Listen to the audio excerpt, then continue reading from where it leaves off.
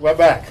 Okay, we're back. Mm-hmm. And this Yeah, time... we want to talk about critics. Mm-hmm. For the simple reason that, I'll tell you the truth, I don't think critics have much influence anymore. There was a time during the 60s and maybe into the 70s where critics were almost as important to the cinematic event as directors were. And that's where you got celebrity critics like Pauline Kael. Yeah. I mean, she wrote best-selling books. Andrew Sarris. Film criticism. Andrew Sarris, people like that. We don't see that anymore. You know. Yes, some critics publish books, but then were not bestsellers, which means they don't get to the larger public. The film fans and aficionados buy the books, and that justifies their being published. But books, the New Yorker magazine, for instance, their subscription increased because they had Pauline Kael writing for them. She's like a star critic. Right, that's what I said. Yeah, like that. And so I thought we'd talk a little bit about the critics we have now. And I made a list of the ones that I found interesting. Well, real quick, let me talk about that, touch on that real quick, is that I think that the last of those, really, the death of that period, is Roger Ebert. And what I mean, he lasted beyond that period, but he was the last one critic who was a household name. Like almost everyone knew Siskel and Ebert, and after Siskel passed, they knew Roger Ebert. And the whole idea of two thumbs up was something that was, you saw that, and that meant something to the general public. Nowadays, totally they don't. I don't think they care who it says underneath the quote, that's on the DVD cover. So anyway, there's a quick thought that I thought Roger Ebert was really the last of those. And one of the problems critics have had is that the larger newspapers haven't been paying for them. They don't want to spend the money.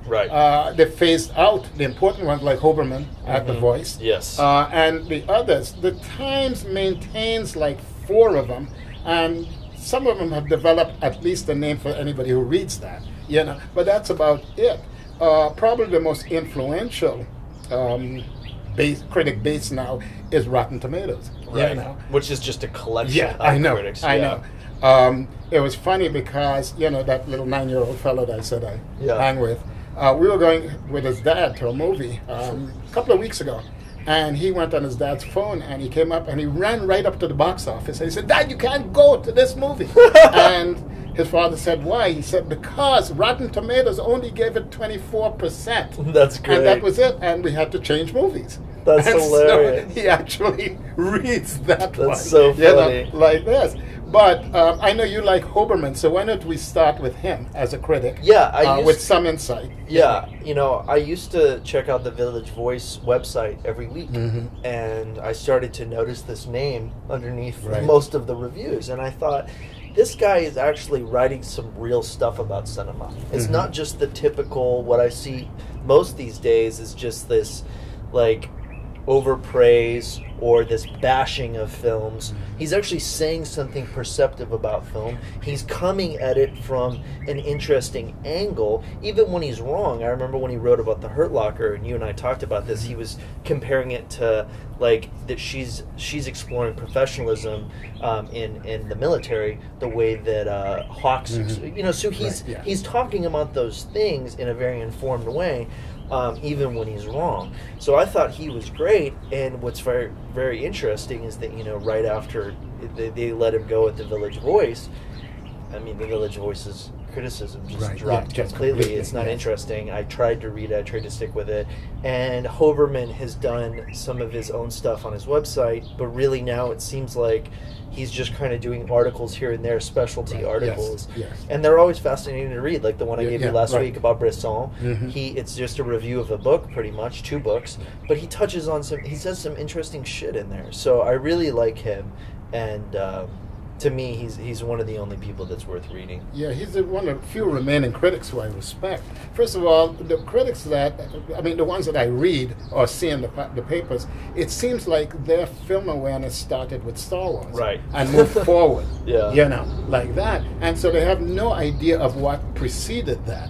And subsequently, they have no real insight into, any film that's they're looking at and making judgments about. The other thing, and we talked about this before, is that they seem so bourgeois in their taste, so that anything that's outlaw or moves off of what is coming down the mainstream. I mean, we were talking about Mel Gibson earlier. Yeah.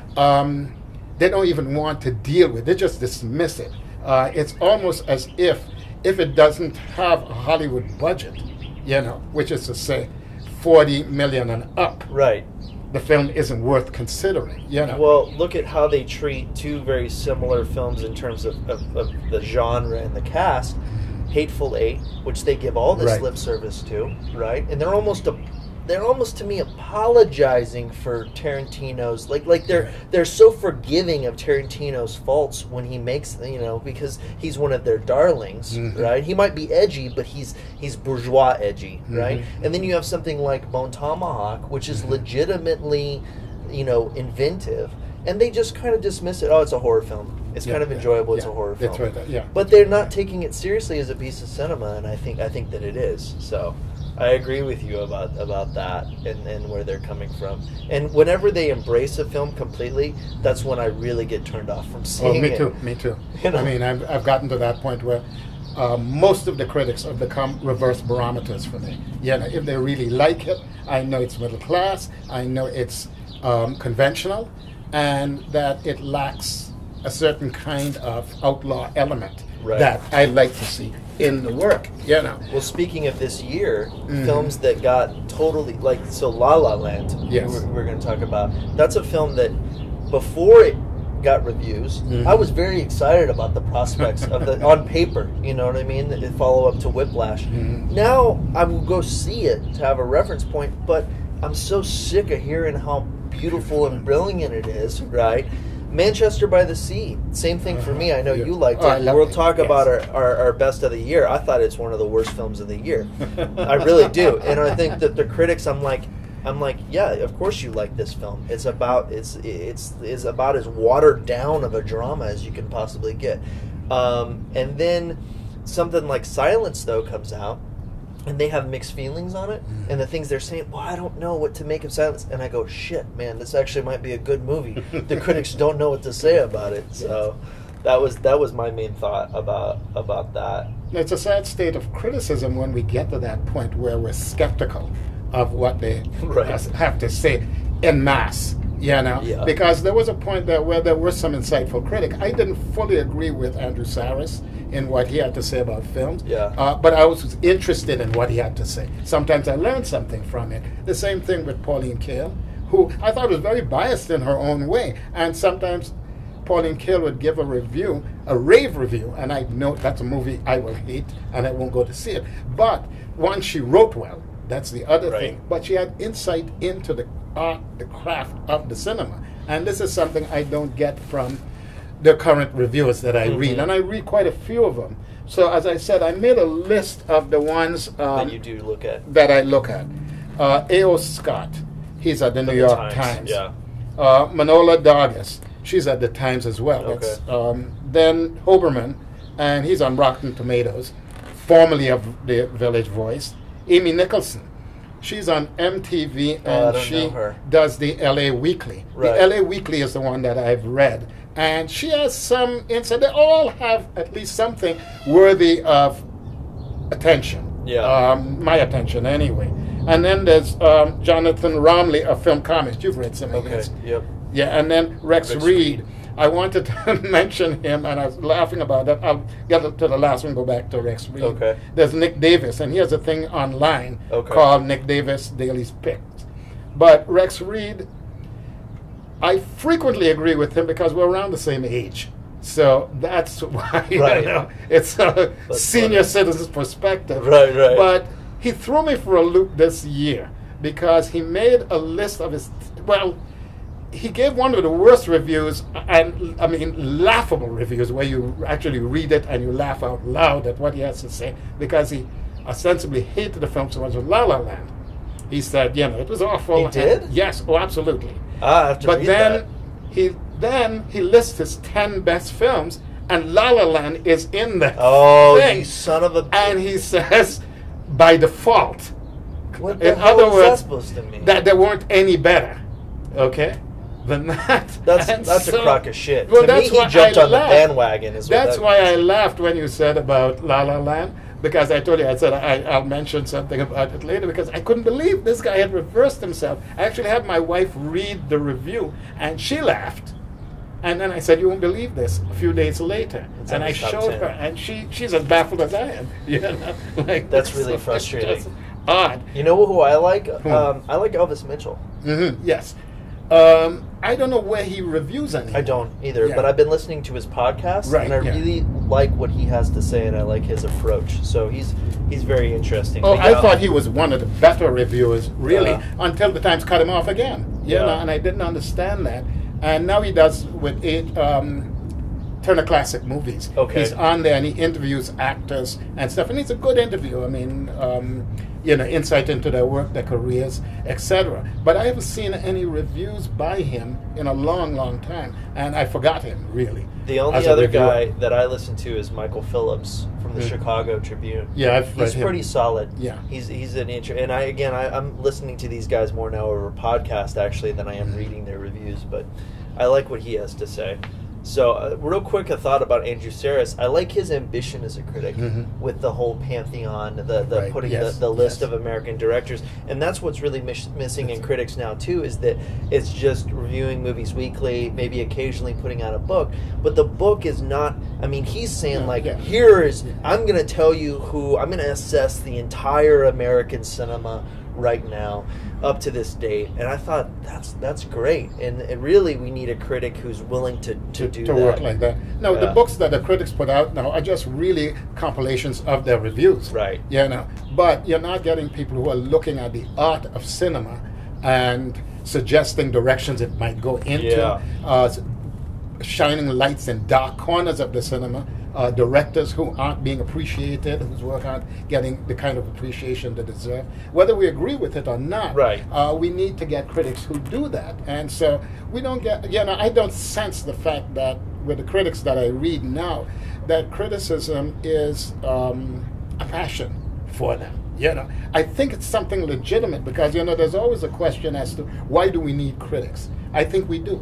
In all the arts, you need somebody to assess the value of it, to look back on its history. We need people to husband the art and say, look, you're making bad art, and we need to scold you or spank you for it, or flog you for it, in one way or another. And so when I talk about critics, I just want to see them get better. I want to see them be more committed, to it. One of the problems that I've seen, and I saw this over the years, is that the people who become critics frequently were just journalists who decided that they watch a lot of movies, so why shouldn't they become critics? And if that is the criteria, privately we're all critics. That gives us the fact that we go to see the movie, we all have opinions. Well, that's very similar to the who teaches film at universities. Yeah. Oh, it's like anyone can teach film at universities. They've just seen Star Wars and they can teach film, right? And now it's the same thing with critics. There's no criteria.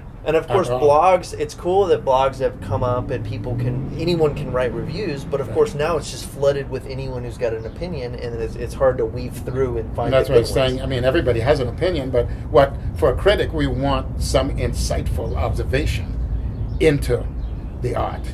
I want to touch on something that is a little bit different when it comes to criticism. Is my personal experience with my work being reviewed by critics. And something that I learned, the films of ours that have been the most reviewed, or the film of ours that's been the most reviewed, was Durant's Never Closes. And I learned an interesting lesson there. I do value critics. I think that they're an important part of the film process. But the reviews that we got for that film hurt the film.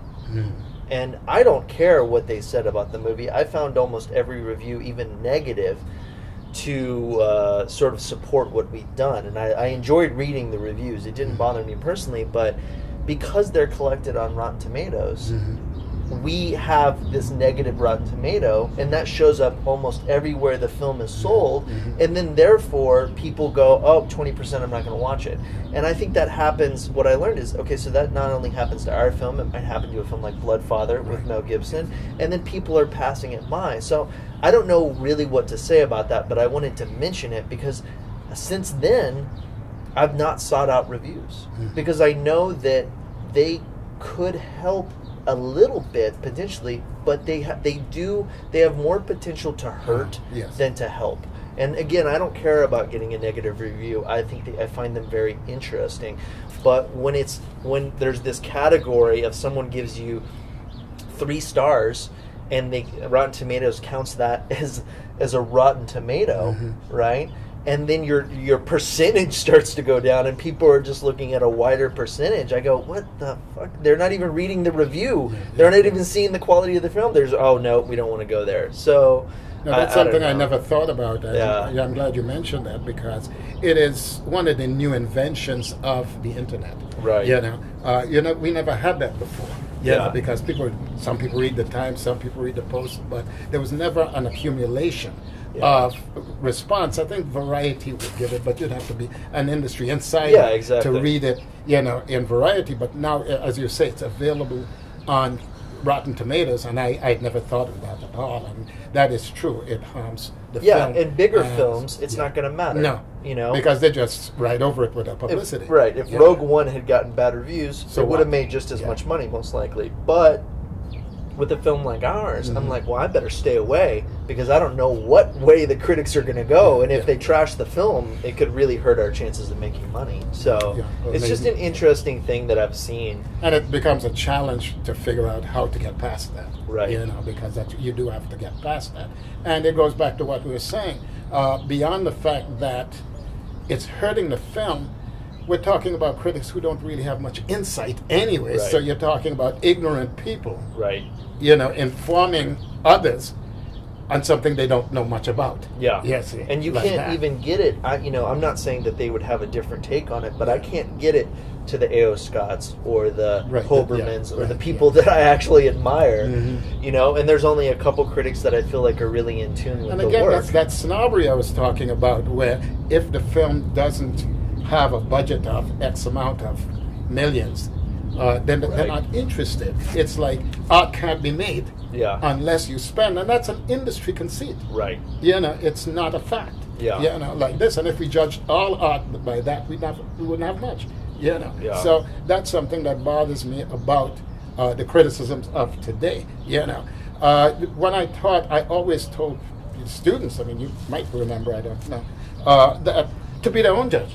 And I always said, the thing that I hope people would take away from the class is not to go to the recent releases.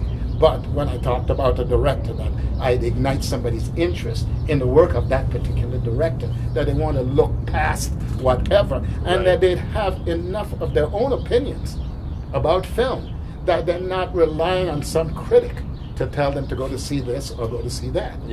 Like that. I understand a 9-year-old doing that. Right. But exactly. One would hope by the time he's 19, he won't be looking at Rotten Tomatoes and deciding to go to a movie because of that. But the point you're making earlier about that, that's exactly what happened, because he was telling his fault. You can't go. This was a big picture he did that with. But you can't go to see this because, so it tells about the influence of Rotten Tomatoes, which, as I said, I hadn't considered that. So that's a very, very solid point. Yeah.